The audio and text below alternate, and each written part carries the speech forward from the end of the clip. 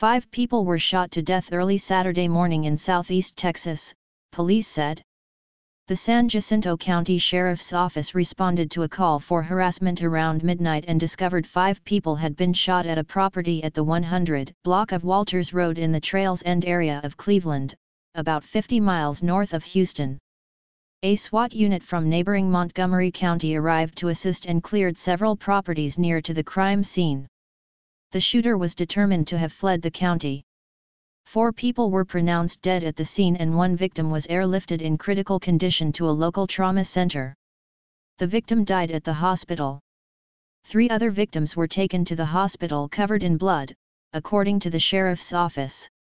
It was not clear if they were injured or if the blood belonged to the other victims. Sheriff Greg Capers told Bluebonnet News that the victims were from Honduras. He said a total of 10 people were living in the house. Of those killed, 4 were adults, 1 male and 3 females, while the youngest was just 8 years old.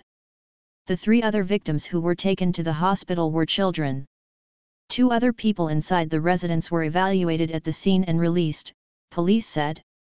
When we got here, the 2 females in the bedroom were actually laying over the top of the younger children, 2 of the 3 younger children that survived, Capers said.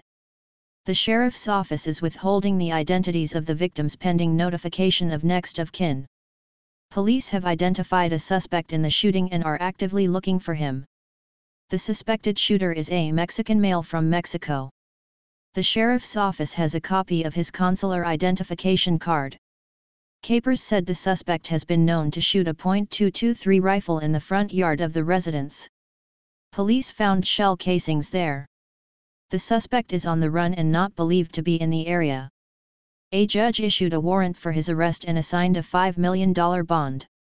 Texas Rangers are assisting with the ongoing investigation. Police are asking the public to avoid the area, as there is still a heavy police presence. This is a developing story and will be updated as more information becomes available.